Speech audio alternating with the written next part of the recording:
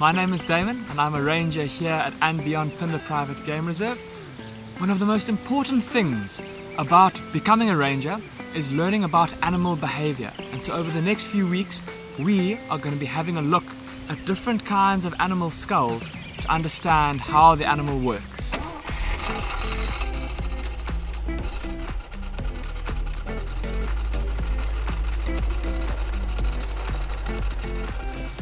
This giraffe, when it was alive, will have fed on leaves and fruits from the tops of the tallest trees. And to help it to chew those leaves, it's got some very special teeth. So let's have a look at those. Because this giraffe feeds on leaves that need to be chewed into very fine particles before it can swallow them down into its tummy, it's got special molar teeth, just like the ones that you and I have at the backs of our jaws in our cheeks.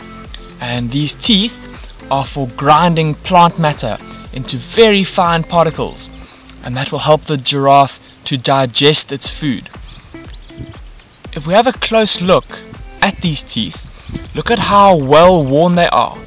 If I feel them with my fingers, they're smooth underneath, which means that this giraffe was very old when it died. Another key feature of this giraffe would have been its eyes. And see over here, that's one of its eye sockets.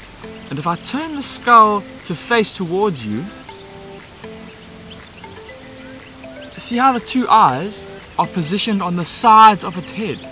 So not like your eyes and my eyes that are in the front of our face, so that we can see straight in front of us really well. Because this giraffe has to be on the lookout for predators all the time, it has its eyes on the side of its head so that it can see in a wide field of view to keep a lookout for any signs of danger. And those eyes would have been really good at spotting any potential predators coming in from a distance. They also would have had long eyelashes in front of them or on top of them to help the giraffe to avoid getting sticks and thorns in its eyes as it feeds among the trees. And when these giraffes fight, when they swing their necks at each other, the heavier a giraffe's head, the more effective it will be as a club and as a weapon. And so what these old giraffe bulls start to develop is little deposits of bone around their skulls.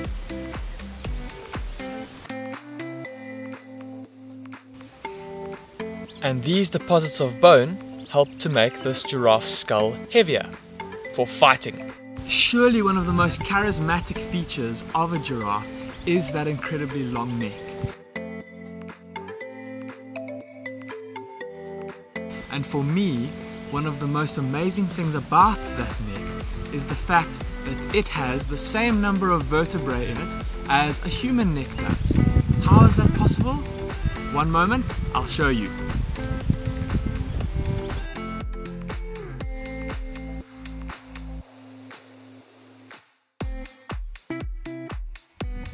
These are all the vertebrae from a giraffe's neck, from this giraffe's neck.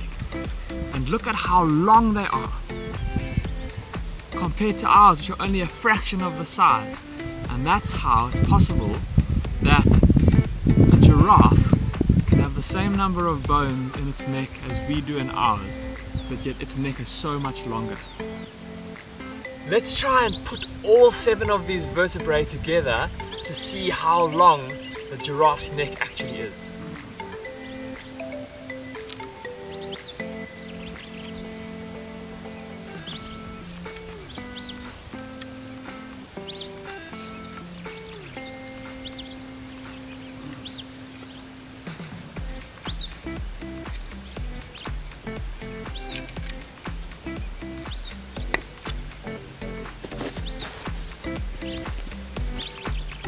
It's as long as me!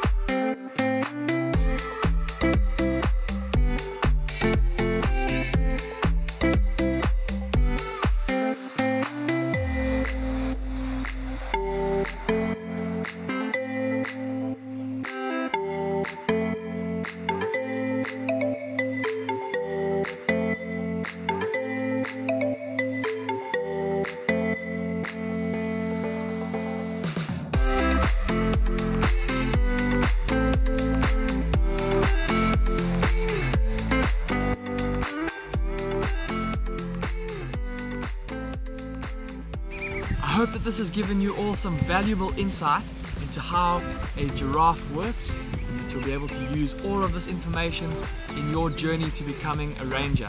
Now join us next time for a different animal in another episode of How an Animal Works.